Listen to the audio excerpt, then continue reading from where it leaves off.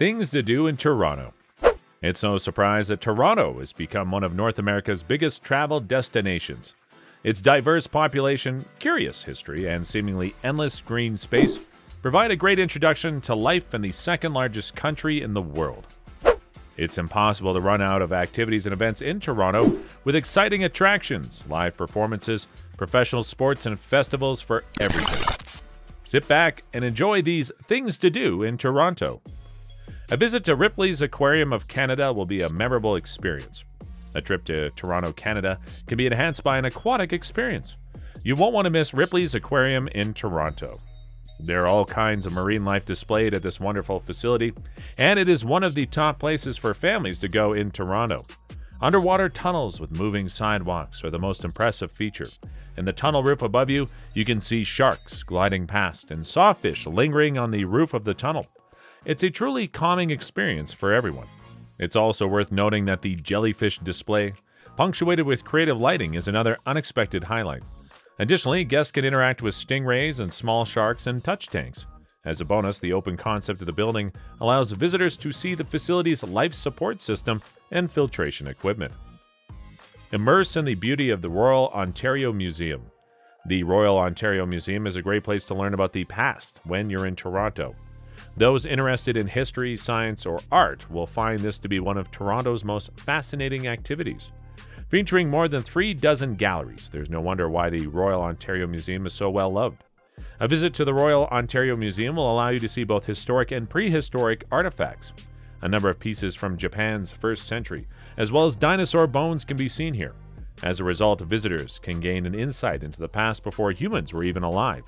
The Royal Ontario Museum is an excellent place to visit while in Toronto if you're looking for learning activities. This is a great place for anyone with a curious mind. Shop through St. Lawrence Market. People and products go hand in hand in great markets. Located in Toronto, Canada, St. Lawrence Market is home to more than 100 vendors and dates back more than 2 centuries. As there are so many excellent stands, it'll be very easy to keep yourself occupied. Markets like St. Lawrence Market are some of the best in the world. Here, you can decide what will satisfy your hunger the best if you're even slightly hungry. Many different types of seafood, fruits, and pastries are available, as well as an art gallery. Sundays are filled with antiquing events. St. Lawrence Market is a Toronto institution you shouldn't miss. Increasingly popular in the city, it's a must-see. Discover the Art Gallery of Ontario. It's imperative that you take the time to see at least one art gallery when you are visiting a city such as Toronto, Canada. This is perfectly illustrated by the Art Gallery of Ontario. Among North America's largest art galleries, the Art Gallery of Ontario, AGO, has over 95,000 works. The art here is among the best you've ever seen. With more than 95,000 pieces of art from all over the world, the collection includes European masterworks to contemporary art, as well as impressive collections of Canadian artwork, including a large collection of group of 7 works. In the course of the year, a series of temporary exhibitions is held. Located on the west side of the city center, AGO occupies a unique building that blends old and new architecture. Get lost in the Toronto Music Garden. A favorite spot for music lovers in Toronto, the Toronto Music Garden overlooks the Inner Harbour. Tourists walking through Toronto's Harbour Front neighborhood can easily access this urban garden, plus it has great views of the CN Tower, another activity on the list.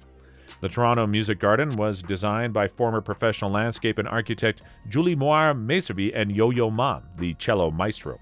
Ma is now priding himself on being a landscape architect after working on the garden with Julie Moir Messervy. The project involved a physical interpretation and manifestation of Johann Sebastian Bach's Cello Suite No.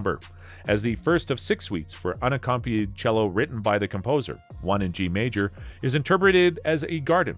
Different sections of the garden are created by utilizing the 6 dance movements: prelude, allemande, courante, sarabande, menuet, and gigi of the piece.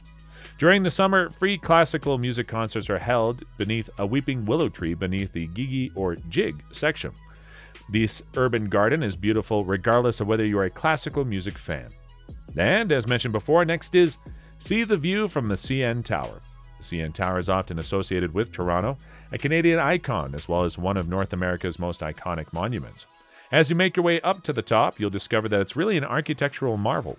It is impossible to miss Toronto's 553-meter CN Tower, the city's most famous landmark.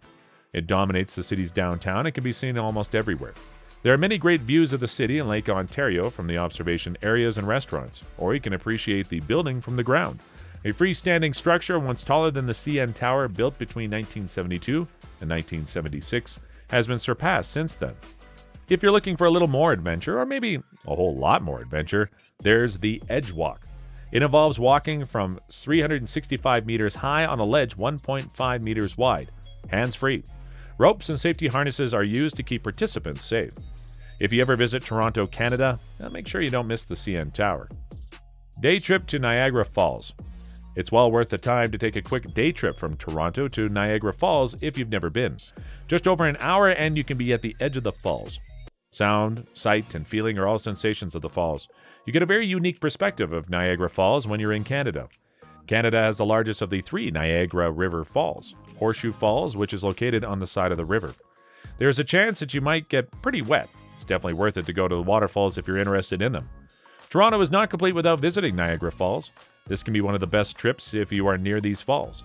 An experience like this is the best way to witness nature while on vacation. It may also be worth considering staying the night at Niagara Falls if you have enough time to explore the downtown and see the falls lit up. Take a look at Toronto Botanical Garden. Beautiful plants can be admired by everyone, not just florists or botanists.